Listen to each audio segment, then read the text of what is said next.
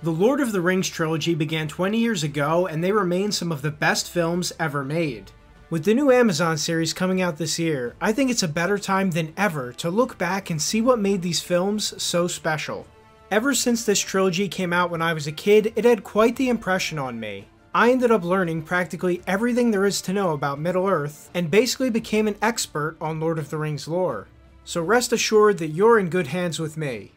The first film of the trilogy, The Fellowship of the Ring, came out in 2001 and was a commercial and critical success. The next two installments, The Two Towers and Return of the King, were just as successful. In fact, Return of the King was one of the first films ever to gross over $1 billion at the box office. It won 11 Oscars at a time when Oscars were still somewhat related to film quality, and not just a competition of how much degeneracy could be crammed into a single film. It's a clean sweep. The Lord of the Rings, The Return of the King, Barry M. Osborne, Peter Jackson, and Fran Walsh producers.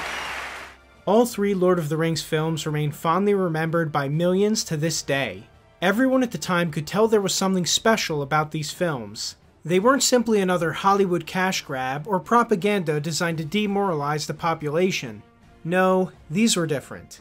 Today, Lord of the Rings has not only stood the test of time, but has exceeded it. The Hobbit films were created a decade later and were far worse films in almost every conceivable measure. He's infected! You won't. Meanwhile, the new Amazon Rings of Power series looks like a disaster before it's even released. It's now dawning on all of us that we may never actually see something like Lord of the Rings again in our lifetimes. Which begs the question, why? What made it so unique, especially compared to the film industry of today? Hi, I'm Pax, and in this video we'll be looking at what makes Lord of the Rings so special. While a lot of videos have tried to tackle this issue, I'll be examining it from angles that many overlook. From production value, to character writing, to the story's moral values, let's talk about the brilliance of Lord of the Rings. To understand Lord of the Rings, you must first understand its creator, John Tolkien. We'd never be able to appreciate the brilliance of the story without understanding him and his books. Tolkien was an ingenious Catholic writer and World War I veteran from Britain. He first wrote The Hobbit in 1937 and expanded it into Lord of the Rings in the 1950s. Tolkien created the entire world and history of Middle-earth, the world that the Lord of the Rings takes place in, from the ground up. He invented entire languages specifically for his stories. If that's not passion and dedication, I don't know what is. Tolkien's works took a great deal of inspiration from ancient European folklore, which is what elves, dwarves, trolls, and many other creatures of Middle-earth are inspired by.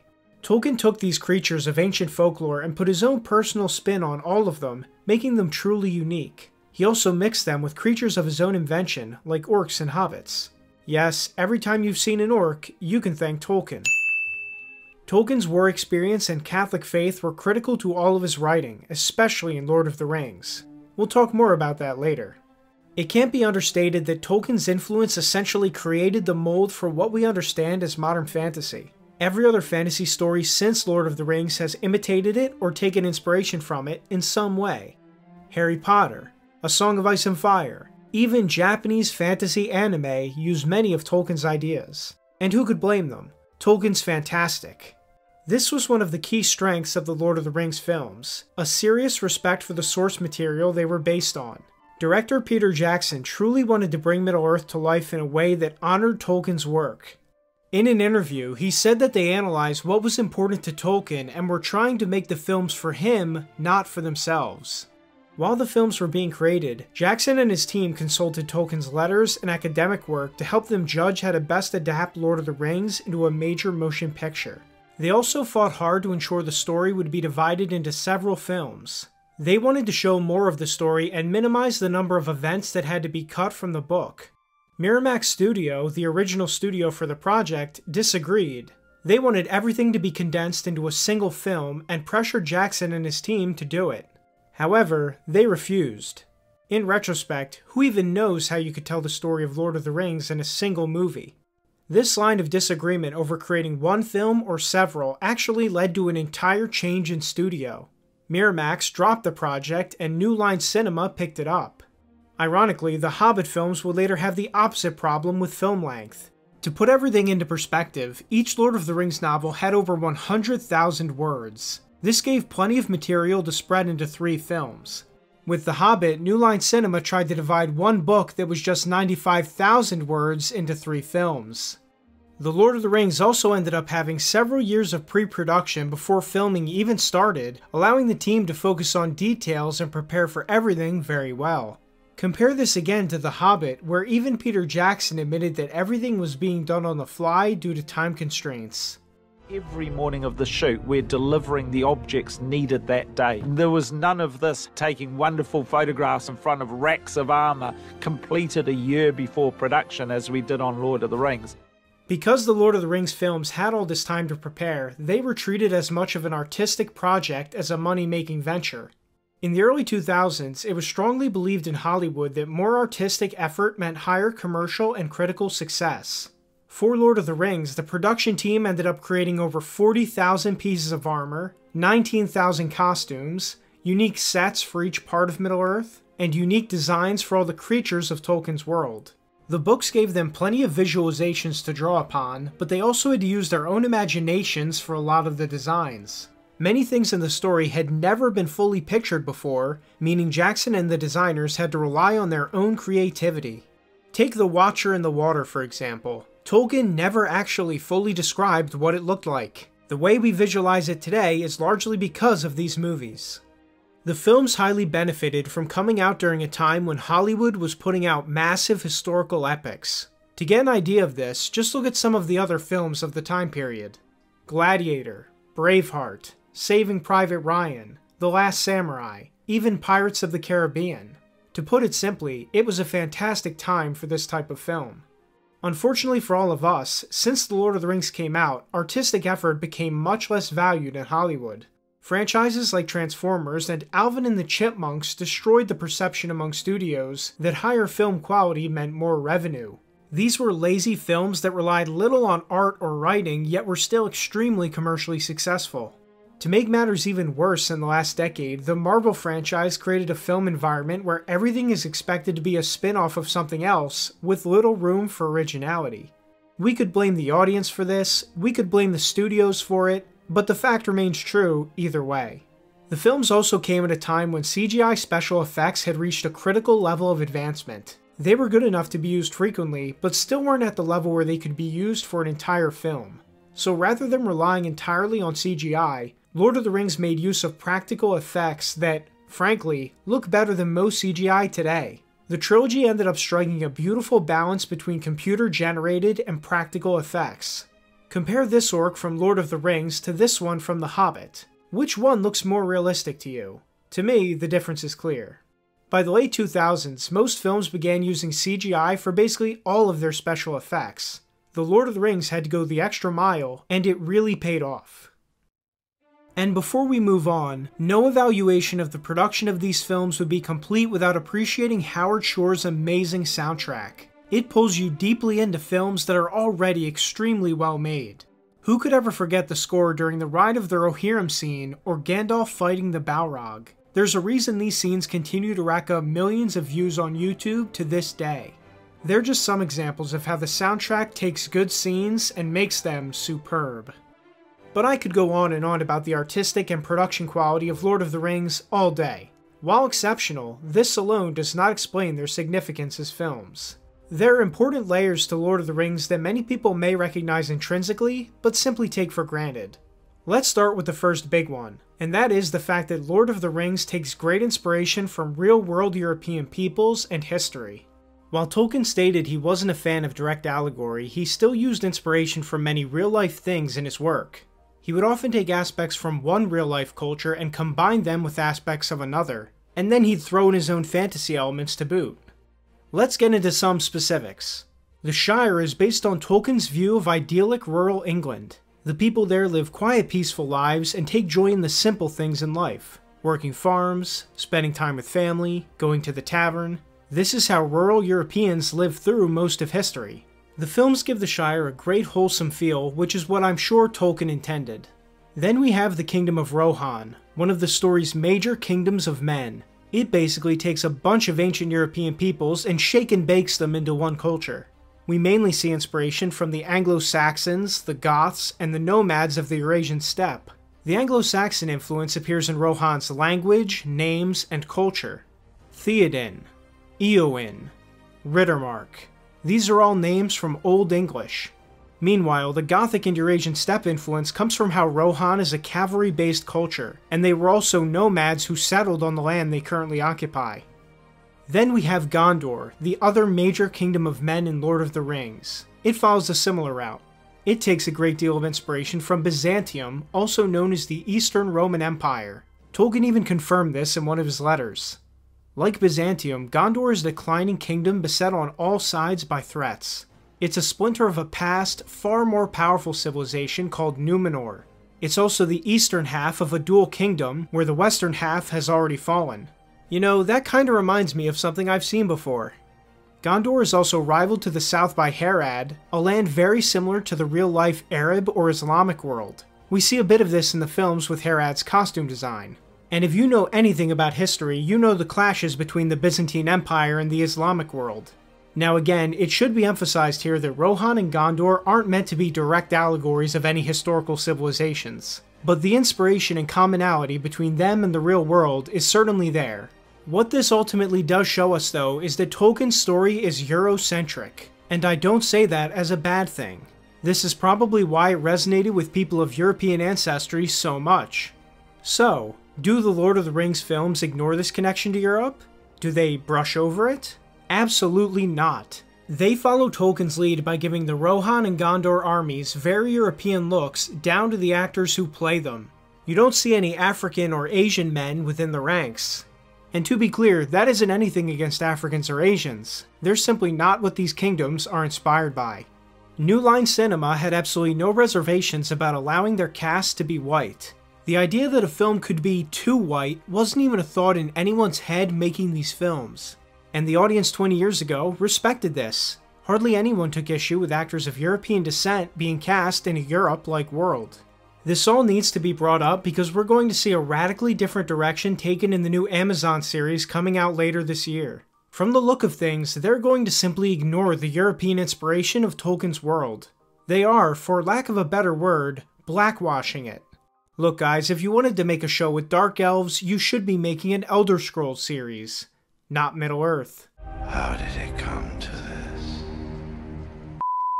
This is all part of a broader change in ideology in Western media that's occurred since the Lord of the Rings films. It essentially demands that anything involving white people needs to be diversified. Now many might ask, is the ideology driving this trend anti-white specifically?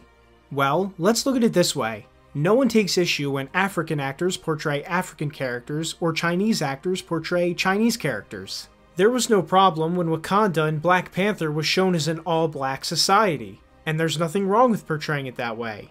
Just as there should be nothing wrong with portraying a European environment with European actors. Many people today call this phenomenon wokeness, but I think there's a better way to explain it. This phenomenon is a result of white people losing confidence in their own history and culture. When white people start standing up for themselves again, this all stops. But I think you understand that point. Now let's get back to Lord of the Rings. Another aspect that makes Lord of the Rings so special is Tolkien's Catholic beliefs and how they directed the story. Tolkien stated that the religious element of Lord of the Rings is absorbed into the story and the symbolism. He also said that it's a fundamentally Catholic work. And throughout the films, we see what he means by this. Let's start by examining the ring itself. During the story, we see that the ring has a corrupting effect on everyone it comes into contact with. Even the most noble and strong-willed people, like Galadriel and Gandalf, fear its corrupting influence. Exposure to the ring can cause anyone to be corrupted or driven mad. This is due to the fact it's infused with Sauron's evil power, and that power comes with a very tempting pull. With enough time, the ring can make even the most innocent people become monsters who destroy themselves and the people around them. With that all said, let's talk about one of the ring's biggest victims, Gollum. Who is Gollum? He was once a hobbit named Smeagol who lived a normal life. Like other hobbits, he spent his time being peaceful and enjoying hobbies like fishing. Until one day, the unthinkable happened. Smeagol came into contact with the ring. He was corrupted by it almost immediately, and killed his own cousin and best friend Deagle to take the ring. But rather than the ring bringing joy to his life, it brings him only horror. He flees the other hobbits to live in solitude and slowly loses his humanity. As time went on, more and more of his old self faded away, and from Smeagol, he became Gollum, a creature twisted in both mind and body. All he lived for anymore was the ring, his precious. We even forgot our own name. And though the ring granted him an unnaturally long life, in the end it still abandons him for Bilbo. When we meet Gollum in Lord of the Rings, he's on a quest to get the ring back as he sees it as his own. He spends the films plotting how to kill Frodo to finally reclaim it. But due to being separated from the ring, and due to Frodo's kindness, parts of the old Smeagol start to shine through. We're introduced to the good side of Gollum, and he goes through a moral crisis of whether he should let the ring go or continue pursuing it. Although in the end Gollum cannot let go of the ring, he did come close, and that is a commendable feat. I have to say that he's up there with some of the best characters of all time. His struggle with the ring, and his own conscience, are unforgettable. What we see in the struggle of Gollum and other characters with the ring is that the temptation of the ring is easily equatable with the temptation of sin. People who indulge themselves with it may receive a temporary boost in power, but ultimately have their souls corrupted.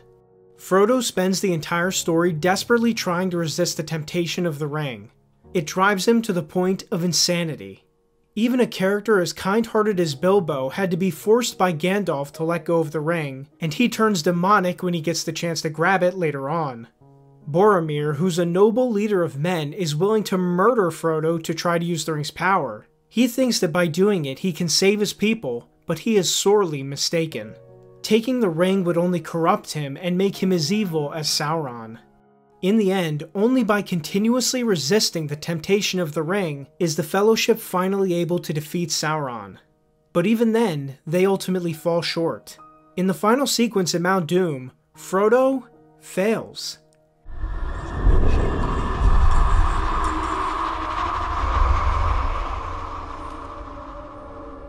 Like mankind, despite his best efforts, he still could not overcome the temptation of sin. He refuses to throw the ring into the volcano willingly and tries to take it for himself.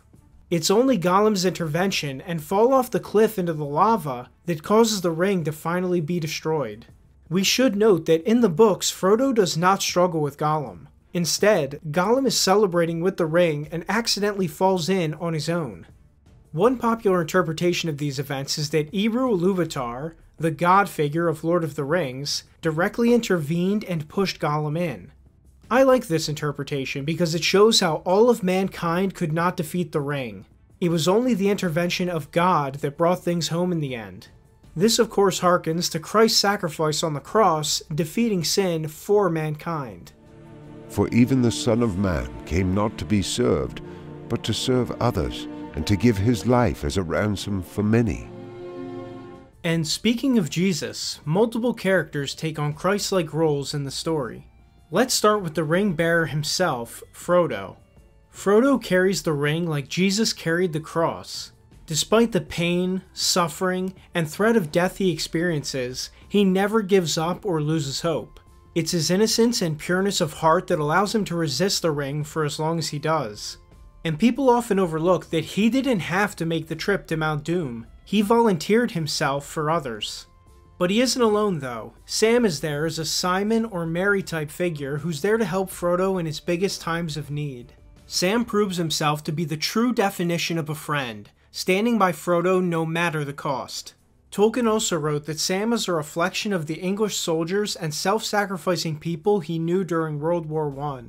Frodo and Sam both consistently show Christ-like attributes through the story. There's some good in this world, Mr. Frodo. And it's worth fighting for.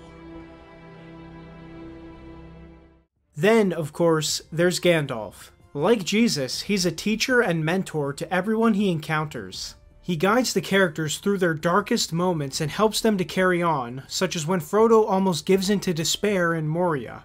It's safe to say that without his teachings and leadership, the Fellowship never would have succeeded and Middle-earth would have fallen. In the Lord of the Rings lore, the Wizards of Middle-earth were sent by God to guide mankind. Gandalf is the only wizard who truly stayed loyal to this mission. In contrast, Saruman became a Judas who betrayed his mission in pursuit of his own personal gain. And just like Judas, in the end, Saruman pays for his sins. During Fellowship of the Ring, Gandalf literally dies to save the Fellowship in one of the most iconic scenes in the film. Like Christ, he is later resurrected and comes back to complete his mission once and for all. I've been sent back until my task is done. So, if Frodo reflects Christ's pure-hearted struggle, and Gandalf reflects his role as a teacher, Aragorn reflects Christ as king. He is the true heir to Gondor, and in the end of the story is crowned king. He becomes Middle-earth's main leader against the forces of evil. He also shares Christ's power to command the dead, which we see him do in the third film. We watch Aragorn become a true leader who exemplifies all the traits a good king should have: benevolence, honor, courage, and moral fortitude. Aragorn is even willingly offered the ring by Frodo in the first film, but he rejects it, one of the only characters ever to do so. This is especially significant since Aragorn is descended from Isildur, the man who had the original chance to destroy the ring, but kept it for himself. Aragorn does what his ancestor could not and resists the ring. In other words, Aragorn is very special. Now that we've established the Christ-like elements in Lord of the Rings, it's worth exploring how the entire moral framework of the series is subtly Christian. Though it isn't shown in the films, Tolkien's lore has a god figure, Eru Ilúvatar. He created the entire universe that Lord of the Rings takes place in. His creation was then corrupted by Melkor, who is essentially the Satan of Tolkien's universe. There are also angel-like entities called Valar and Maiar, of which Gandalf, Saruman, and Sauron all are a part of. The battle for Middle-earth could pretty much be viewed as a battle between fallen angels and angels who stayed loyal to God. And let's not forget, of course, that there's confirmed to be an afterlife in Lord of the Rings, which we see Gandalf explain to Pippin. End? No, the journey doesn't end here. Death is just another path. One that we all must take. But in terms of how the moral framework of Lord of the Rings is just like Christianity, let's stop and ask ourselves a question. What exactly is evil in Lord of the Rings? What makes Sauron a dark lord other than being dark and scary? The answer here is that evil in Lord of the Rings is that which goes against God. Sauron and Melkor are evil because they work against Eru Ilúvatar, or God, and seek to corrupt his world. Remember that Sauron himself is essentially a fallen angel. He lost his position among the other angels because he sided with Melkor against God. But just like Satan in Christianity, Tolkien tells us that no matter how hard Melkor or Sauron tries, all of their evil will only amount to further showing the glory and goodness of God. That's a pretty incredible thought. But Sauron and his allies still try their hardest to spread evil. One major way we see this evil manifested is brutality and hatred towards nature. In the Two Towers, it's shown how Saruman's industrialization is tearing the forests of Middle-earth apart. This leads to a clash with the Ents, the supernatural protectors of the forests. They don't want to get involved with the affairs of men, but in the end their hand is forced. They march on Isengard and destroy it. When the Ents destroy Saruman's war machine, it reminds us all that nature is something ever-present and cannot be abused. Given the war on nature going on in current Western society, this is a lesson we all really need to be reminded of. Battles against nature do not end well.